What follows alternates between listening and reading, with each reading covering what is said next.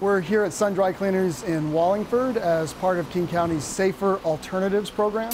And that is a program we are, in this case, working with dry cleaners countywide to remove their PERC process and shift toward a safe water-based process to clean clothes. It's really timely. I mean, we're recognizing more and more the need for cleaning up our environment, but also for public health purposes. It has the benefits of reducing the exposure to toxics like PERC, which causes cancer, and also contaminates the environment, including groundwater, surface water.